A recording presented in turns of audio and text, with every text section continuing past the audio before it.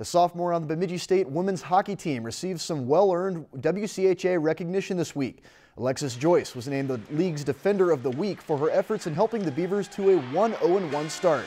BSU's defense has been a force after 2 games, and Joyce was a factor in allowing just 36 shots in the early season.